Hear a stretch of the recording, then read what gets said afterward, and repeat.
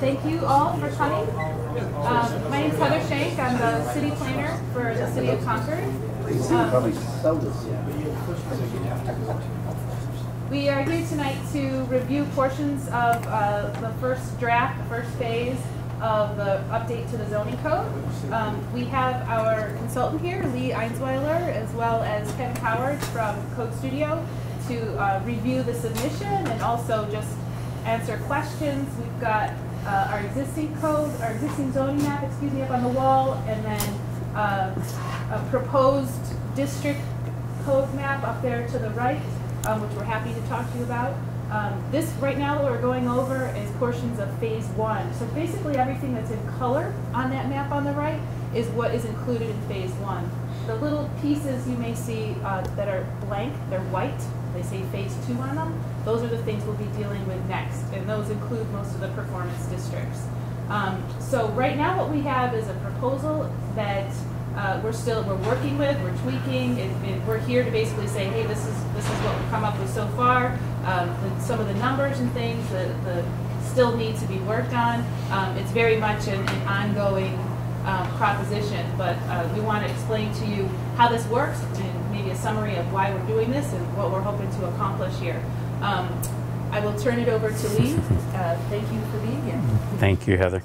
I appreciate it. So thank you all for coming out tonight. It's so beautiful. I'd rather be in a lawn chair somewhere than here. So I'm truly grateful that at least somebody came to say hello to us. So we're going to talk a little bit about why we're here tonight, what we're trying to achieve, how this code can get at the things that we're trying to achieve, and then what does that actually look like when you look at the individual code pages. So we're going to hopefully teach you how to read this draft and how to understand how it might apply in your neighborhood or to projects that might happen near you. So going through why are we here? Part of the challenge is that today's zoning was put in place after many of the buildings and much of the platting was already done here, right? There was built community here, fabric, lots, blocks, streets, all of those things that were built before the zoning. Then the zoning that was put in place didn't even vaguely match what was on the ground. So when people ask to do things, many times you have to get a variance to improve one of the older homes. Not necessarily in one of the newer neighborhoods, but if you're trying to add an addition on or somehow modify your house in one of the older neighborhoods, it typically is going to take a variance and you're going to be called non-conforming. Residents are often limited in what they can do on their lot because if you're not conforming, then theoretically you don't get to do new exciting things because you don't conform. So first fix the old things and then maybe we'll talk about you being able to do some new things. New homes are inadvertently perhaps encouraged to be out of character by some of the metrics that are applied. The numbers that are applied about lot size and area and setback and whatever else are actually encouraging you to do some wrong-headed things, and I'll show you an example in a short while. Housing options in Concord, I don't think anybody here doesn't feel the pinch of this issue. At all price points, there is very little available in your marketplace. It's a wonderful problem to have, perhaps, from one perspective, but it is keeping you from being able to hang on to people. It is making people commute for long distances to get here for jobs. It's a bit of a challenge to your community, but you have a very tight marketplace. We are also working not just on the residential areas, which is most of the conversation tonight, admittedly, but we're also working on the rules that would apply to downtown and the neighborhood centers. Now, downtown is in fairly good shape. You've been keeping that code up. There's been activity there. You've been responding to that. But in some of the outlying areas, we're kind of having issues that would be nice if we didn't have. One of the biggest problems is that when you add development, in our minds, new development should improve the quality of the community, not detract from it. And that's been a challenge lately in the outlying areas, the neighborhood centers especially. The sites get focused on parking and convenience rather than on people and placemaking. Buildings have been torn down, especially in this nearby area, to produce surface parking when in fact probably if we went and counted all the available parking spaces, there's probably enough here. They're just a little further away. And in some of the outlying places, sometimes the sidewalks are disconnected or of poor quality as they were originally installed, and we're living with decades worth of older infrastructure in some of those settings. So we'll show you how some of these play out. So right now, pretty much everybody's neighborhood zoning says is substandard or non-conforming. We did an analysis throughout the community. You can go back and dig up the assessment on the project website that looked at some specific neighborhoods, but basically in lots and lots of places, stuff is too close to the lot line, the lot size is too small, it's too narrow, it doesn't meet the standards in some fashion and would be deemed by today's ordinance non-conforming. Even though we like the character of these areas and we like the houses just fine and the neighborhoods are fine, the zoning says they're not fine. So this is one of the things that we're hoping to cure. How does that happen? Well, right now, you might have that lovely house we were just looking at and its little garage, and it's non-conforming as to side setback for the house and the garage. The lot area is too small, the lot width is inadequate. It does meet the other side setback and the front setback and the rear setback. But really, if you wanted to add on to this house or kind of cure some of the problems associated with it, the easiest thing to do is just to buy the next lot over and build this monster, which actually meets all of the rules and you didn't necessarily want in the character of your neighborhood, right? So that's drawn up there on the wall, and you can look at it again in more detail if you want. It's perhaps a little light on the screen here. The options are also limited because housing is somewhat expensive here in the scheme of things, not if you're coming from California, but if you're coming from most anywhere else. Housing is expensive here, and it's relatively unavailable, whether you're talking about renting or buying or whatever else you might be talking about. Your options also, as the homeowner themselves, the person who's got into the system already, your options may be limited. You want to upgrade your home, you want to try to age in place, you want to generate a little rental income, you want multi-generational living, whether it's your kids or your parents who are coming to live with you. Often that requires work on variances and other things before you can invest in your property.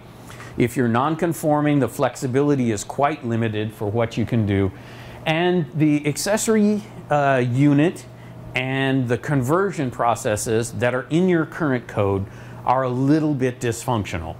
They haven't generated tons of accessory units across the community. We haven't seen wholesale conversion of entire neighborhoods.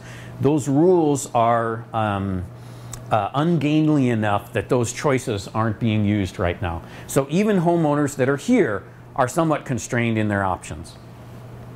You've been choosing in some settings convenience over community.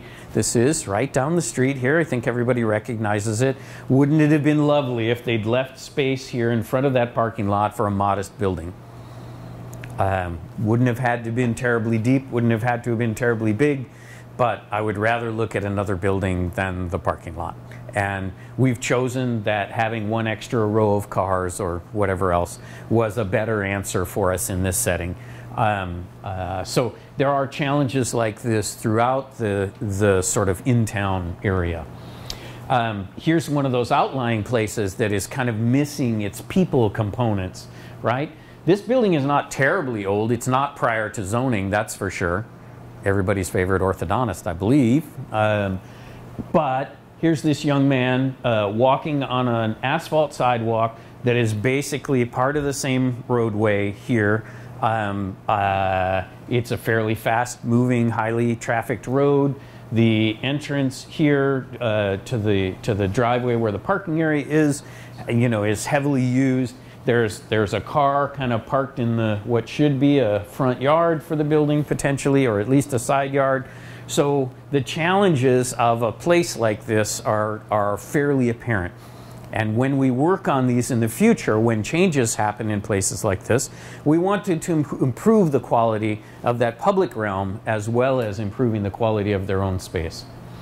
So what are we trying to achieve here? Well, number one on the list, and we've heard it loud and clear, it's in your written documents like your plan, is really, it's all about preserving the character of the existing community.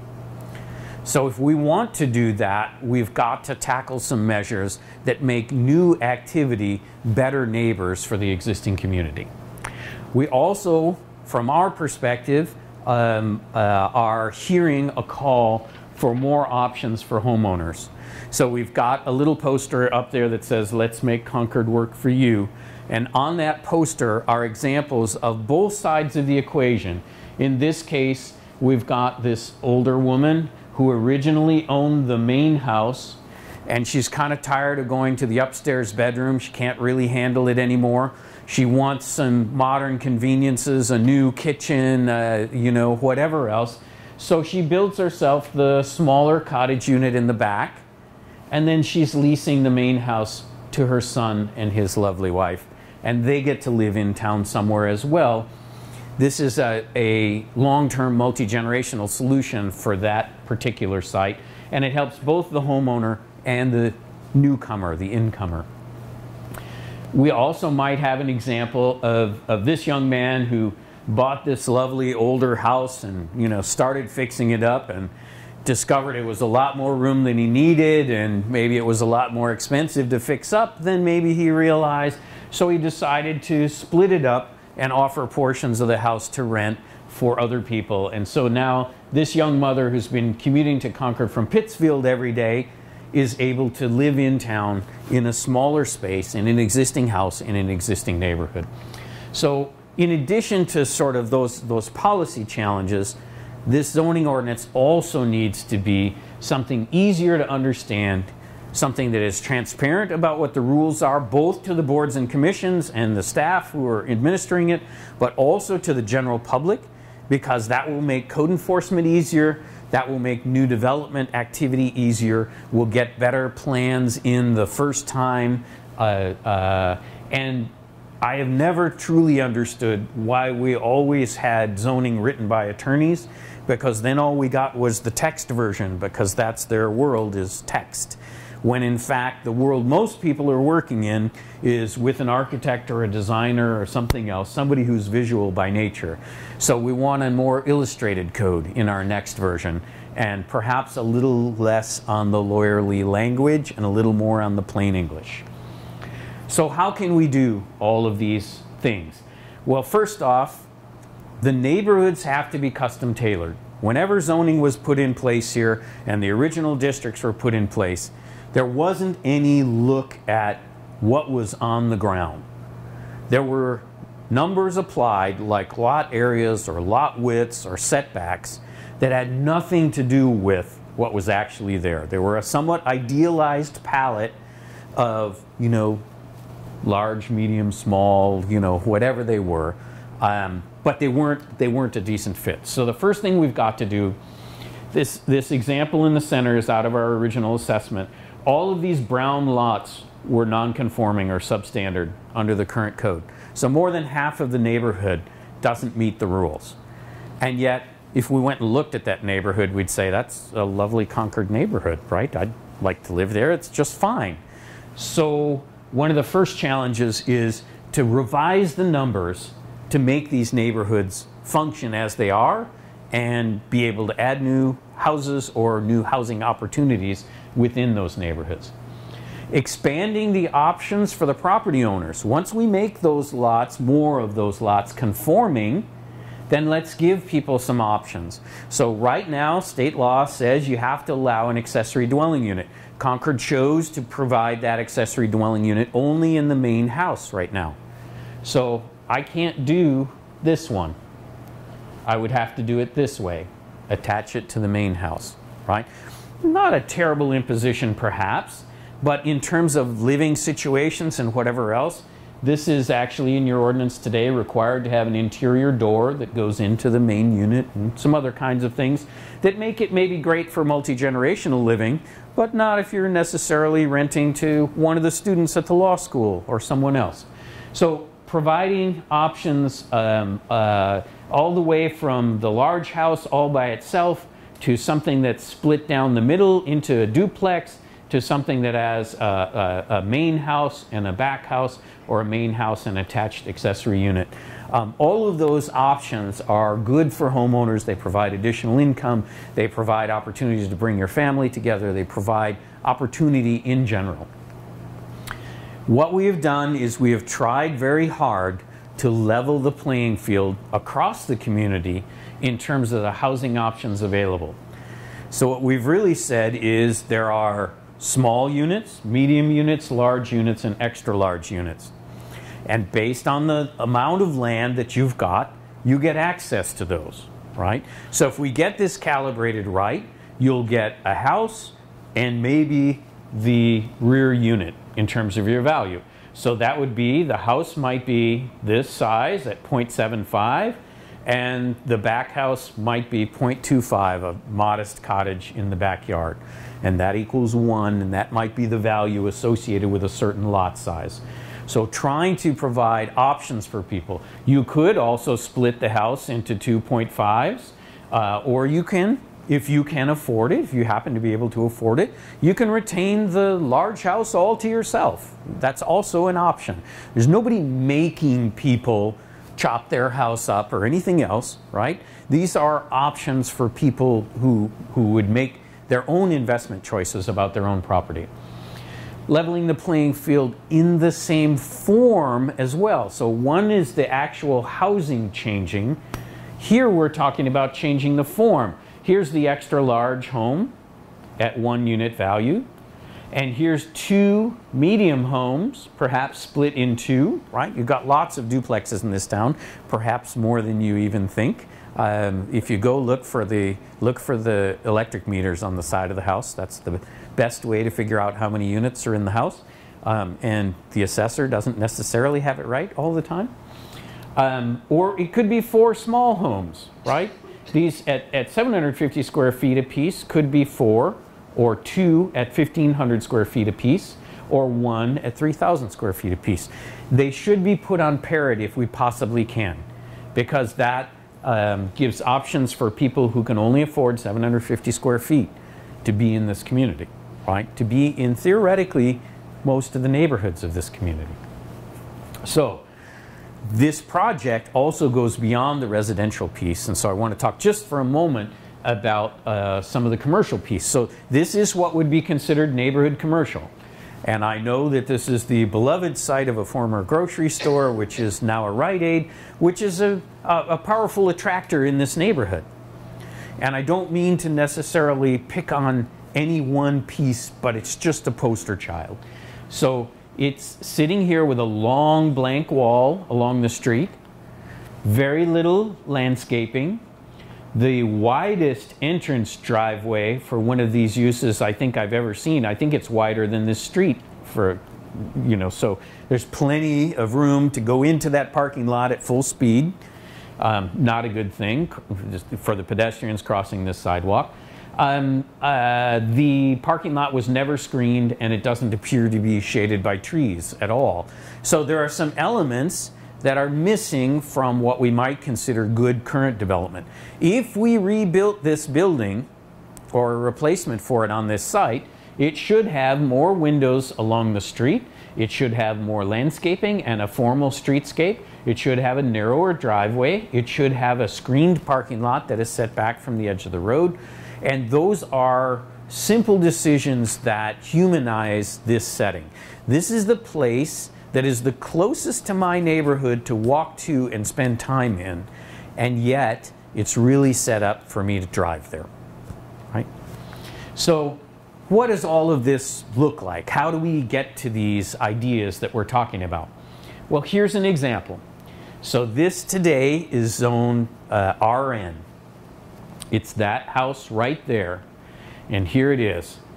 And unfortunately, again, the rules say, oh, that house is breaking all of our rules, half of our rules. Sorry, they did get a few checks.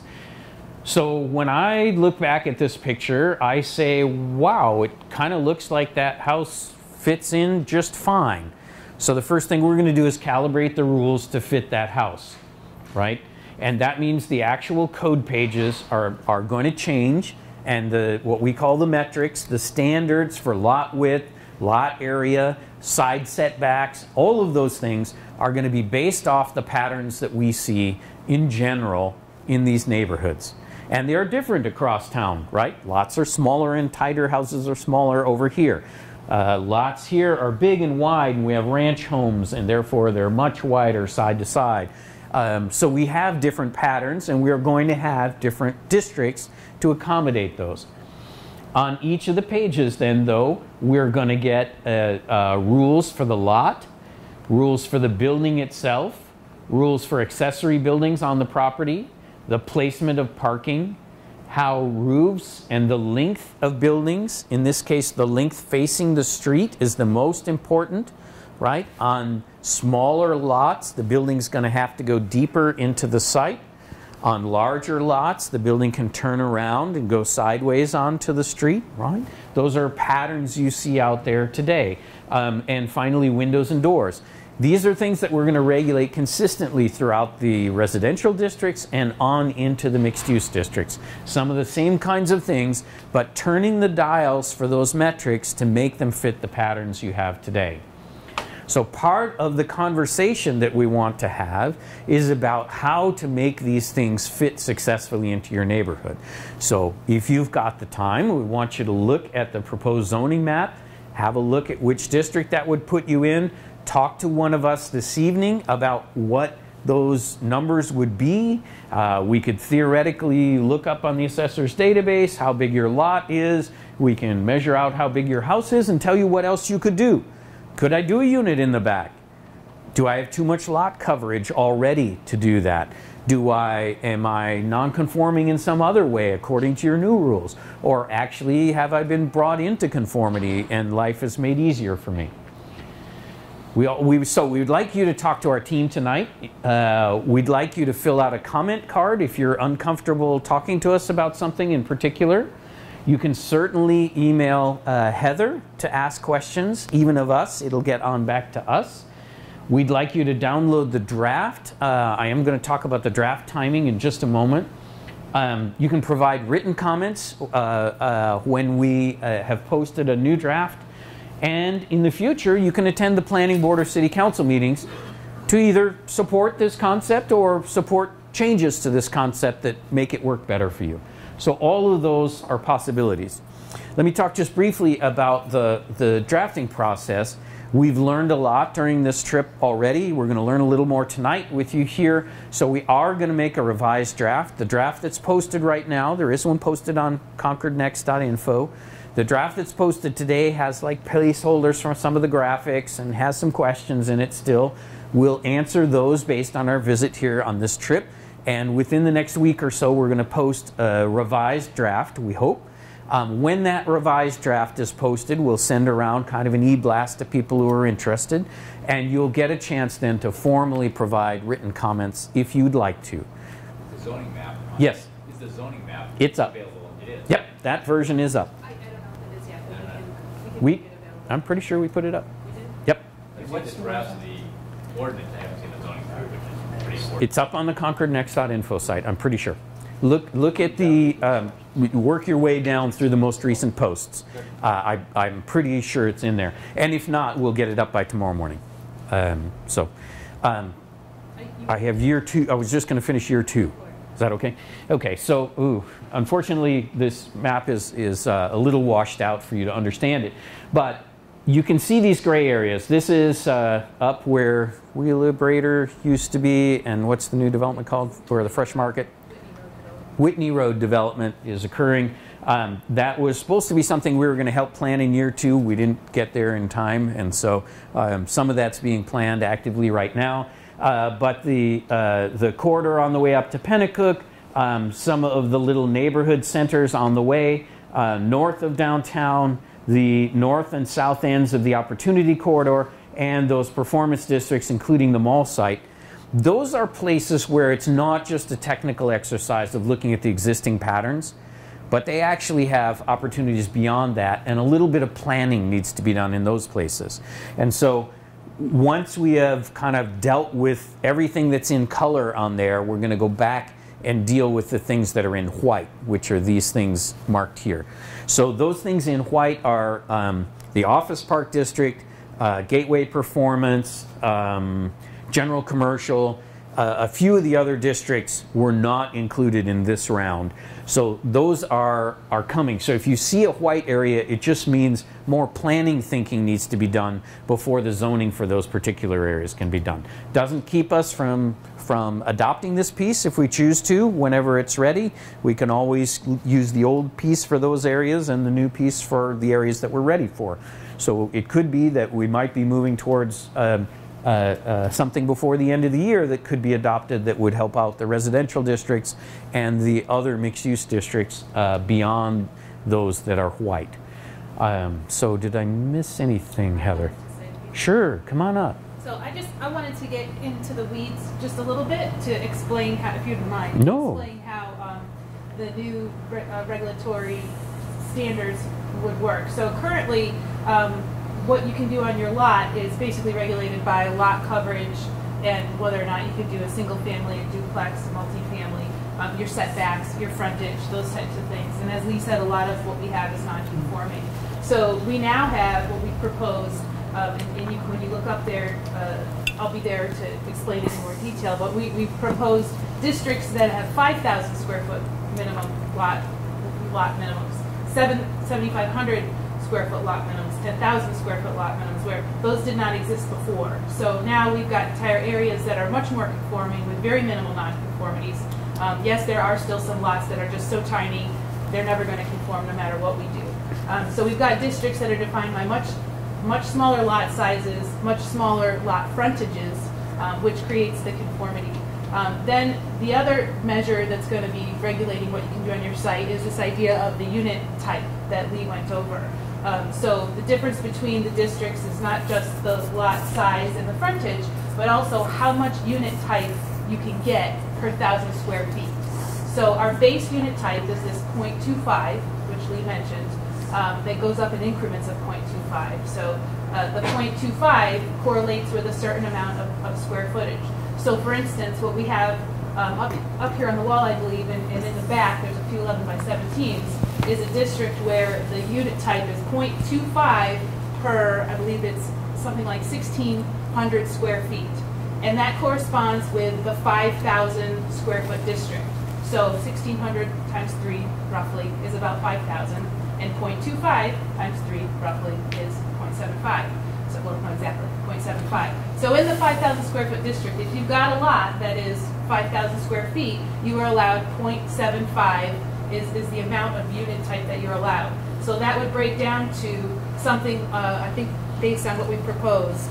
Three small units, 22, yeah, 2,250 square feet. ADU or a 2,250 square foot home. Single family. So, yeah, or if you want to break it up into multiple units inside that. So those are the new metrics for how we're thinking about how much and what can go on a lot. And what that allows is a lot more flexibility and a lot in terms of how much you can put on your lot. And so the goal is to match what's there, but also allow others in the neighborhood to do what's already there. So we chose today, this is an exercise that we did today, and we're going to be doing much more of these exercises across the city to make sure that we got the numbers right, was on Alvin Street, which is sort of in the northwest, close into downtown, sort of north of the church site that was recently taken down by the cemetery over there. So we picked that street, and what we did was we put down, and you can check it out over there, on each lot, the square footage of the lot, how much unit they already have, and how much they're allowed. So this was a really valuable exercise, I felt, because it showed that what I felt in this particular neighborhood, that we kind of got it right. What it shows is that for some of the lots, they have as much as they're allowed to have. For other lots, they have less, and they would be able to put one of these small ADUs or an addition on their house or something more in the back. And for other lots, and for a few other lots, they had more than they would be permitted. So those folks would not be able to put any more on their property. And so if you go and you look, they're written on each of the lots, and you can see for yourself whether or not you agree with those conclusions. That yes, this lot has a little bit too much, this lot's just right, and everybody should be able to do this. And this lot, you know, they've chosen not to maximize, but if they chose to someday, they could. So I intend to do that with many different streets throughout the neighborhoods to make sure that that's the kind of balance that we want. That it's mostly good, that there's some people who can do more. That Goldilocks house, right? And that there's always going to be some that already have too much. So that's what we're going to be doing to test drive this. And that's what we need feedback, I think, from the public in terms of what they think about their neighborhood. And there's some graphics over there showing what that street looks like for those of you who can't call it to mind. So I just wanted to sort of give I know that was a lot of information in the weeds, but that's the direction that we're going, and that's what I think we need some feedback on to make sure that we're getting those numbers right. Which doesn't mean that we can't, moving forward, even after we draft it, say, you know, change those numbers. Yeah, we're having issues with here, and we need to adjust that, because this doesn't intend to be that we're done and we don't touch it again for another decade. Because there's probably going to need to be, you know, we're going to need to, like, moving forward, make sure that we've got it right. So I think Heather and I would like to answer some questions, if we could. Tom. So first of all, the June 14, 2019 proposed zoning district map is on the website. Thank you. It's all up there. Great. Question, I'm going to jump right to the end, okay. Which is, obviously this process and this logic has worked in other parts of the country and been very successful. Are you also going to bring us a proposed administrative apparatus that goes along with it? Yes. Because this will be take a generation to permeate the community. Yes. Right. So how do you know, if people left her on their own, there might be a few really good architects like a Carly or somebody like that who will figure this out and how to apply this in different places. But if left to the general person, this is be still a little too complex. Understood. So a couple of things. One, before we walk away, when we get to the adoption process, adoption hearings are typically in the evening. We often take advantage of the fact that we're actually here during the day, and we train people. We train staff, and we train especially outside professionals. So we want all those architects to come see us, or the developers themselves, or their landscape architect, or their surveyor, or whoever they work with. We want to have that conversation with them and get them immersed in the new model. When it seems imminent, they are usually ready to come talk to us about that. So that's certainly one. Two, I think an important thing, to unlock the potential of a system like this, you typically review development at the staff level. So we've got to think about making sure that minor site plans are more minor, not the same thing as a major site plan. Major site plans still go up to the planning board where they should go, but a minor site plan can be reviewed by the technical staff, right? All of the technical staff, including engineering and planning and building, etc. Site plans get reviewed up to those 4 units in-house, because those come on a single-family lot, if you will, you know, what we used to call a single-family lot. It's actually a 2-family lot already today, courtesy of the state legislature. We've now talking about making it a 3- or 4-family lot, potentially. Just to follow up on that, Concord has a culture of, if anybody does anything anywhere, everybody knows about it before it happens. Yes. Right? So, and everybody gets notified, there's public meetings about it, we talk about it for a few years, and then we go and do it. In this case, if things are going to be done in-house, and I've done that process in the past, people in neighborhoods are going to see things happening in their neighborhoods, and they're going. The first question to their city council or somebody else is going to be, "I wasn't notified of that." So how do you make those things work? Yes. So I've been thinking about this pretty strongly, pretty heavily for a long time now, because I recognize that there needs to be a difference between the minor site plan process and the major site plan process. And right now, in terms of submission requirements and all the hoops they have to jump through, they're very similar. However, New Hampshire has given the planning board the ability to delegate their abilities to a technical review committee, which we have not made use of in Concord hardly at all, because if you need to go to the technical review committee, you can't need a waiver. And right now our regulations are so complicated for a minor site plan that you almost always need a waiver, and so you're kicked out of the TRC process. So I think part of the challenge, and what I'm slowly wrapping my mind around the solution, which is we want to capture more in the TRC process, which you are still notified for a public hearing for. You still have a public hearing. It's just not before the planning board, may or may not be in this room, but it's similar to the way we do some of the other notifications from the public. So we want to capture more in the TRC process, make it simpler for people, and then we would still be notifying the planning board at the end of the month, these are the things that we did under your authorization. And by the way, if those people disagree with anything that's decided, they can appeal to the planning board. So that's in process already in New Hampshire. So we just have to change where those controls are, change where those triggers are, and change what those requirements are so that people aren't getting tripped up and kicked into planning board public hearing every single time they want to do a lot line adjustment, which is what we're at right now. It's also irresistible to explain to you our experience in other communities, which is the single most effective notice is a sign in the front yard. A sign in the front yard catches everybody's attention in the neighborhood. If they drive that street, if they walk their dog down that street, if they whatever, it catches their attention. So that is the best mechanism. So whether the conversation is happening at the staff level or whatever else, it can benefit from public comment from people. It can benefit from people who want to be engaged in and understand what's going on. Good website, information available to them, and then a sign in the front yard are probably the most effective things that you can do. The news will go around like wildfire once you post that sign. Yes, sir. In the case of form-based zoning, which is what you're talking about here, if I'm not misusing that term, how do you deal with change? How do you deal with the evolution of neighborhoods, say from single family to more intense multifamily, from one kind of commercial development to another kind of commercial development? Because obviously these changes happen, and in many cases they're desirable or just inexorable.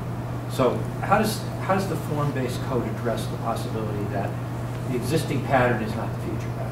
Mm-hmm. So that's probably the biggest difference between the white places right this minute and the not white places, is that the white places have a pattern or a plan for a pattern, like the Opportunity Corridor has a plan, that we felt we could rely on and code for.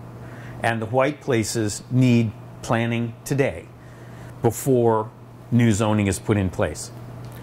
If you wanted to change the rules for Pennacook in 5 years based on activity that's begun to happen for whatever reason up there, do a little area plan, rethink it, replace the zoning, step up a category or two, in terms of the intensity, etc.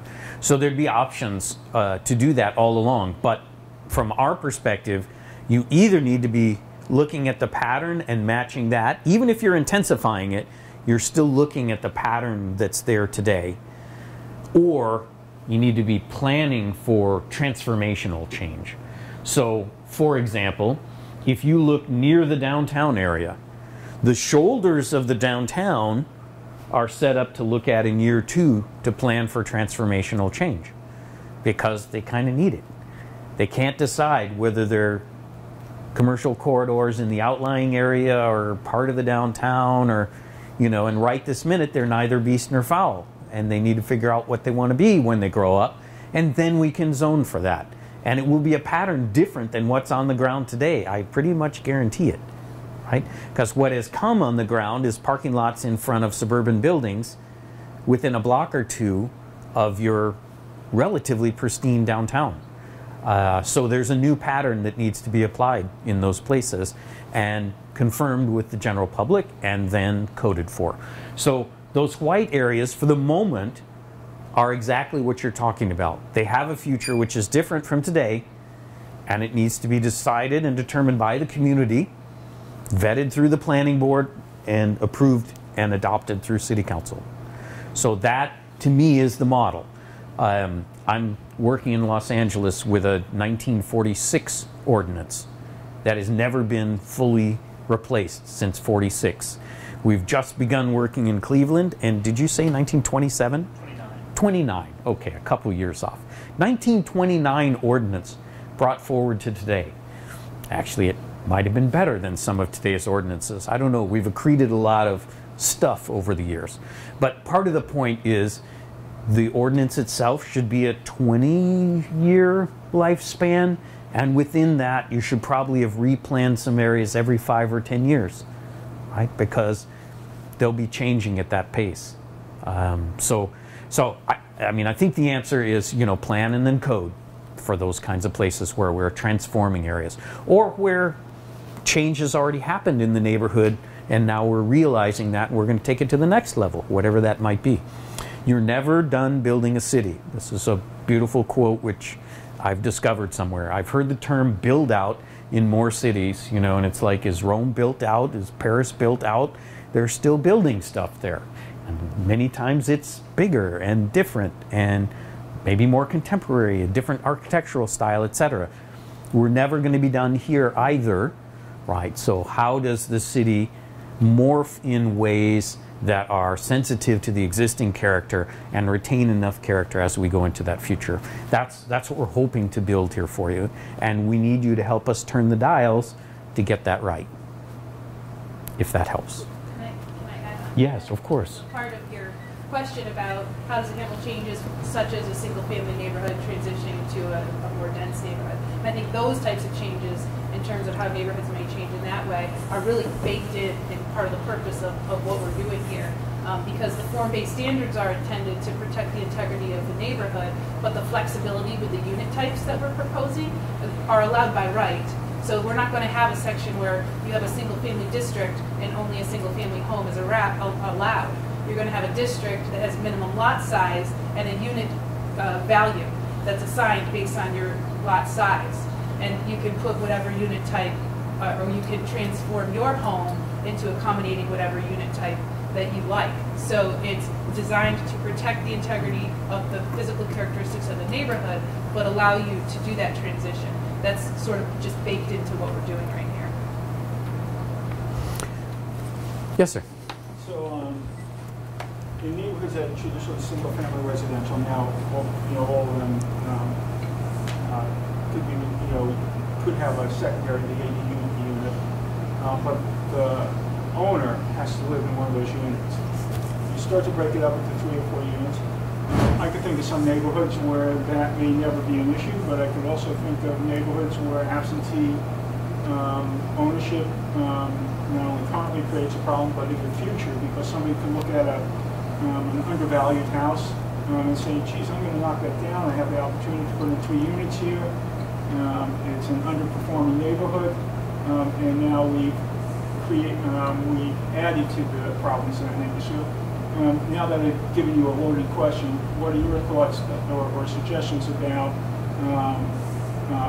homeowner or somebody who, an owner of the property living on the property in areas that were traditionally single family residences? So part of the challenge is you can be a bad apple today.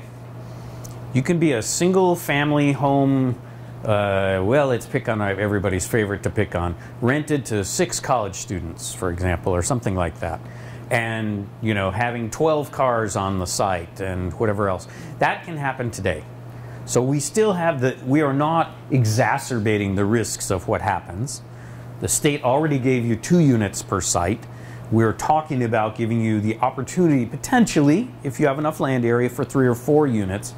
But we're not fundamentally changing the character and saying, no, all of this goes and we're going to get big apartment blocks next to your small house. So the controls on the form help a lot, but there is the chance in any form, anywhere, in an apartment form, in a house form, in anything else form, for bad actors. How do you manage those? The same way we should manage any other challenge. We have code enforcement, and then theoretically, if all else fails, we have the police. And those are our only options.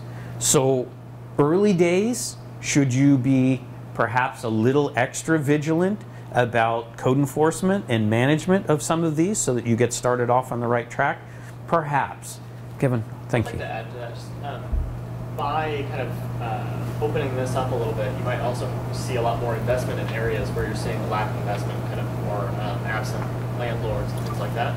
And that investment in the neighborhood alone is going to kind of change the character, not the character of the neighborhood, but change the profile of the homeowners and the tenants and things like that. Not to be different income level or anything like that, but a different attention to the community, and their home is going to be more maintained. There's going to be investment in the current structure more likely because they're not getting a ton of extra development potential on their lot necessarily to knock it down and build an apartment building. They'd still have to build within the form of the community. So you're getting kind of within the same form. You might actually get reinvestment in a neighborhood that are not seeing as much investment. Yes. Sorry, I just Of want course. one thing that surprised me in doing the analysis of the community in the different neighborhoods is how much of the city is already zoned multifamily or duplex, and yet how much single-family development we still have. So there's some prevailing assumption in the development world is the highest you zone something, that's what it's going to develop to. But for instance, most of Pennacook is zoned for multifamily or duplex, yet most of Pennacook is single-family homes. So just because we're giving people these options and giving them these opportunities and giving them this flexibility doesn't mean that there's going to be some massive, shift or change. And we're actually hoping that people will take advantage of some of these opportunities to provide more housing that we need in the community. But a large part of Concord is still single-family homes because that's what we are. Those are market choices. Right, Yeah. that's what people are doing.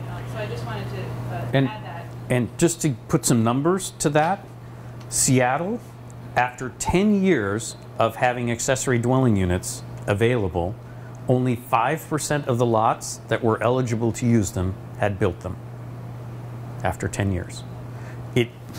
It's not change that's going to instantly happen overnight. You might see more of it in an underinvested neighborhood simply because that's the easiest entry into the marketplace for people. But if you have trouble with absentee landlords today, you're going to have trouble with absentee landlords in the future.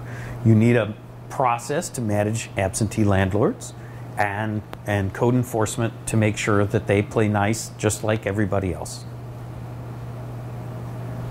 Other questions? Yes, sir. We've been talking a lot about individuals and their use of individual lots. Yes. I was curious if, as part of this plan, there's a revamping of some of the some other concepts such as PUDs or places for potential Concord investment, parks, parking garages, things of that nature, to achieve some of these aspirational goals such as density that you talked about. So planned unit development is set aside for the moment. We haven't decided totally what to do with it and whether it is a tool that will continue to exist. The flexibility that was once allowed in planned unit development had to do with the fact that things were kind of zoned wrong. So if they get zoned right, can they build under the rules? Perhaps. As you know, there are some interesting things going on. The church redevelopment that's going on. How do we make that happen? Well, we started looking at that under the new rules, and most of the conversations that are being held today about that project would still be held under the new rules because it's a challenging site and it's challenging to fit things on it. Now, the larger scale questions of how can we open up the opportunity corridor and really get some activity down there, not just single story, but more intense, etc. Those ones remain a little bit unanswered. The zoning will be in place for a portion of the corridor that's right behind downtown, but the ends of the corridor, not quite fully baked what the concept might be for how those might become players in the downtown area.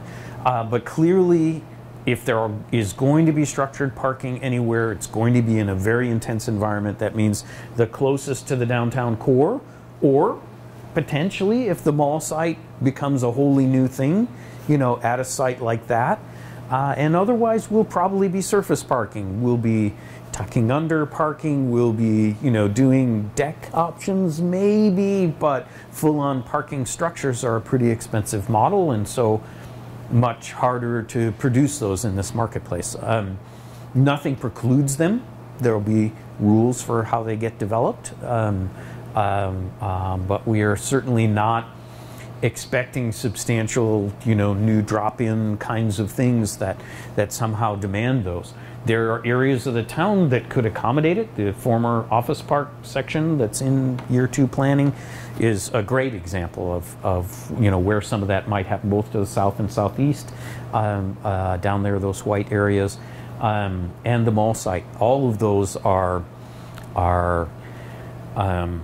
real significant parcel scales and chances to rethink whole block and street networks along with thinking about individual properties. So I think the tools are set up to think about those areas, and we're actually going to test them in the year 2 work. We're going to design some things that would follow the rules and fit them on there and let people look at them and say, would these be the kinds of rules? Would this be the kind of outcome that you're looking for? So we're hoping to get there on those newer think areas, the transformational areas, as well as the individual lots in the older portion of town. There was a question back here?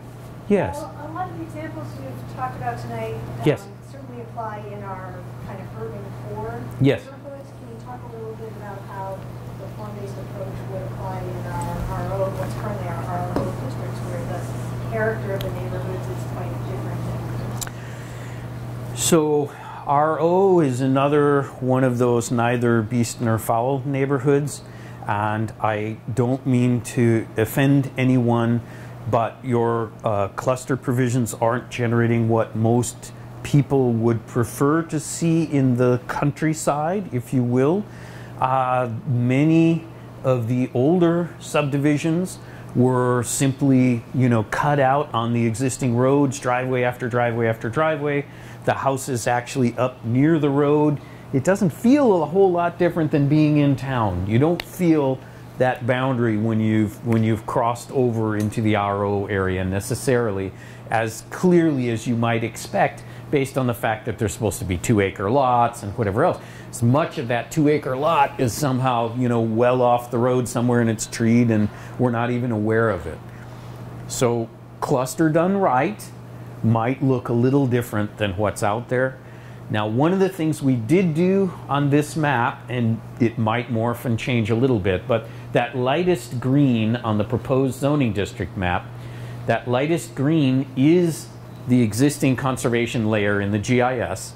It may need to be adjusted to be absolutely accurate, but one of the points that I made when I first came to the community was that map on the left makes it look like you have immense areas available for OS development. When in fact, by the time you look on the right and you add in the creek buffers and you add in the wetlands and whatever else, there's very little opportunity for significant new RO development. We've called it ROS in the new code, calling it open space. And we're hoping to improve the quality of clusters, do a better job connecting the habitat together out there, do a better job perhaps buffering along the roadway, and perhaps even more tightly clustering to the extent that we can under the septic tank regulations, some of that activity out there. But fundamentally, there's not going to be a lot of it, and so there'll be slightly new rules. Now, right this moment, we are proposing to use the same options there. So one of the intriguing things, to my mind, that could happen is you might have a slightly larger site, larger than the minimum acreage, and you could get a set of cottages out there instead surrounding an open space.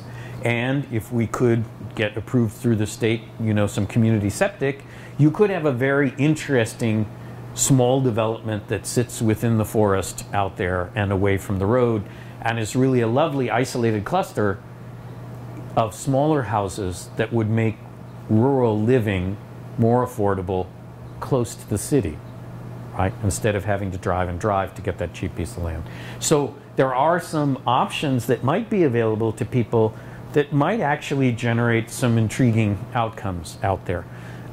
It's also possible that many of those sites are far larger than the minimum lot size and therefore might get an additional accessory unit out there. So, you know, adding on the possibility for multi-generational living, or somebody might be willing to build the bigger house and put their multi-generations in the same house with them. So there are some things that could happen out there that would be positive, but the amount of change out there is still modest. Minus access to sewer, they're not going to get higher densities, and that kind of line in the sand is going to stay drawn there of sort of the urbanized area and the surrounding countryside. Go ahead. Can I just add to that? So just to clarify, in case it didn't come across, so we're adding a new conservation district. So that's what these areas are. It basically calls out, hey, these are areas that are under easement, so they can't have residential development on them. So again, we have to look at that layer to make sure we have everything that's supposed to be on there. You know, we may not have things like state forest because that's not actually under easement, it's just owned by the state. So we're still looking at what should and shouldn't be in that layer. We were trying to get rid of the overlays because overlays are just confusing. So we have a new district, which is the watershed district. So this would be the next least dense, because these are 4-acre minimums in the watershed. So this is now not an overlay, it's an actual district, because just about every single regulatory standard is different in the watershed overlay. So let's just make it a district. And it's one of the only districts that just by nature doesn't follow the property boundaries because it actually literally follows the watershed. So then after that, we've got our typical open space district, which is what we all think of. And it's not changing, you know, very little. When Lee says the cluster is not working, he's mostly thinking in terms of all of the people taking advantage of the cluster provisions to do minor subdivisions. Yes. Which results in frontage lots along the street, and a lot of those lots couldn't do anything different anyway, so they're kind of getting a benefit and an advantage in more lots simply because they're sort of utilizing this. So one of the thoughts is to get rid of cluster for minor subdivisions and only require them basically, or require/allow them for major subdivisions. So keeping that provision in there for the cluster, but not allowing people to take advantage of it for the minor subdivisions. I think that's the main thing I wanted to say. So there is one other district that's outside the urban growth boundary. Today we have also RM out there, which is considered medium density residential without sewer. So that's kind of an odd district because RM with sewer is actually like 2 times denser than the RS district. So it's an odd duck that we've done away with. So now we have a R10, which is the equivalent of the previous RM without sewer. So those are basically the districts that will be outside the urban growth boundary. Other questions? Go ahead. So I see that giving people the opportunity to do more things on their lot is a good thing. I like the idea that there can be more concentrated living. What I am concerned about, though, is the pressure that puts on the public space. For example, the sidewalks in the streets. So if you're anticipating more vehicles, more traffic, then that puts more pressure to do more of the same of what a city might do, of providing more places to drive.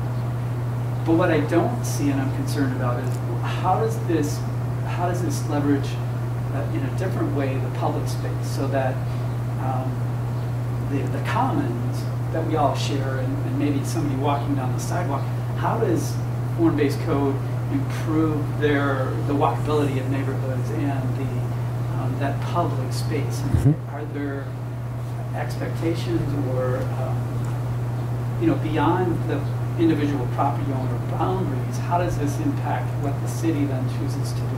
Are there mechanisms that other people have used so that the public space doesn't get degraded?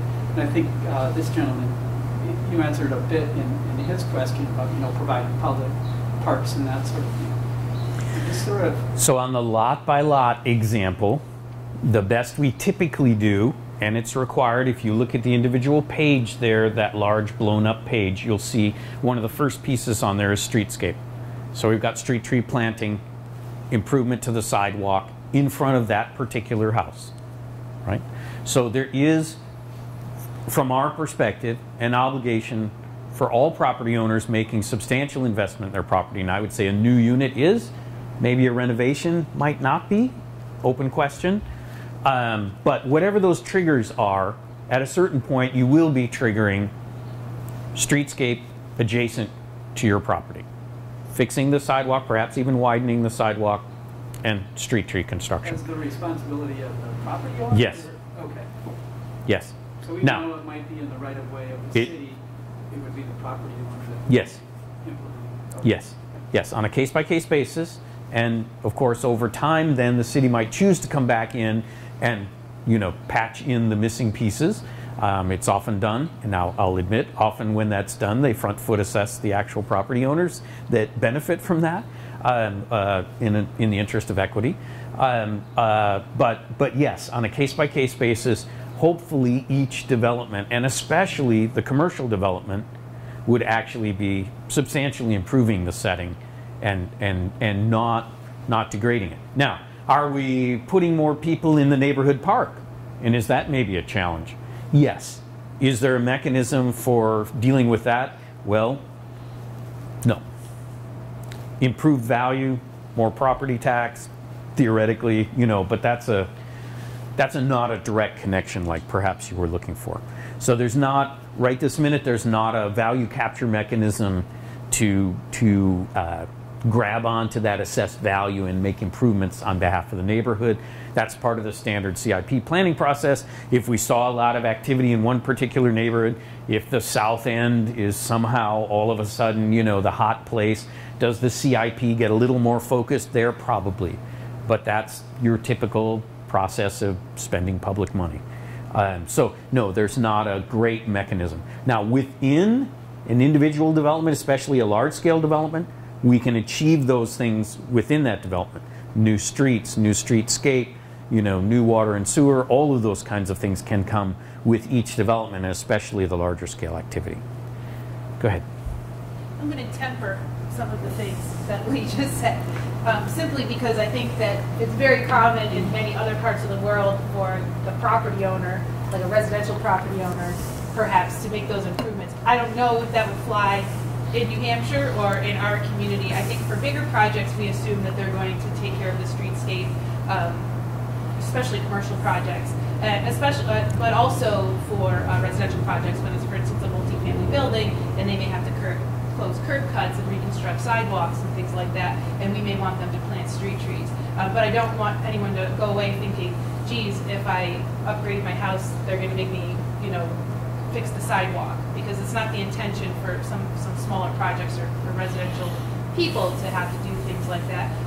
I'll also add that Lee is absolutely astonished and horrified that the city is responsible for plowing everyone's sidewalks, because this is not something that would occur in almost anywhere else that he's worked, because it's the property owner's responsibility to do all of that stuff. Yes. So there are some different balances in terms of the expectations from private to public. So we do tend to do things a little different. You're special people up here in New Hampshire. I don't want anyone to walk away saying, well, to heck with that, we're not doing that. But so those are sort of ongoing conversations about where those lines are, what types of projects those might be for. When I looked at some of those streetscape standards, I was assuming when somebody's going to build a new street, or even when the city's going to build a new street, or you know, private developers going to build a new street, these are the standards that we would expect them to adhere to. So just wanted to put that in some New England perspective. No worries. We'd be glad to answer more questions. We're hoping you'll actually kind of go give a bent eye to the posters that we've got up, especially, as Heather suggested, the one all the way on the far right. Now, that block face that we looked at, I don't know, it's about 10 houses. 2 could do more units than are on the site now. 2 are completely over the limit, and the rest meet. I think we got the calibration for that particular district about right, but have a look, see what you think. And we'll have more of those over time. We'll post those on the website once we've got some of this testing done, and let you guys weigh in on whether you think we've actually, turned the dials in all the right directions. So thank you very much for your time so far. Hopefully you'll stick with us in the course of this process. Next piece of the draft that comes out is the back half. The back half will have parking and landscaping, some of the key development standards. It will also have the procedural pieces, right? So the technical review committee and how that might function, modification of any triggers for site plan review, etc., will be in that next piece. Hopefully we'll be back sometime in July having a same community conversation about that piece. Then we'll put them back together and revise them and try to get them on up to the planning board and eventually to the council. So thank you very much.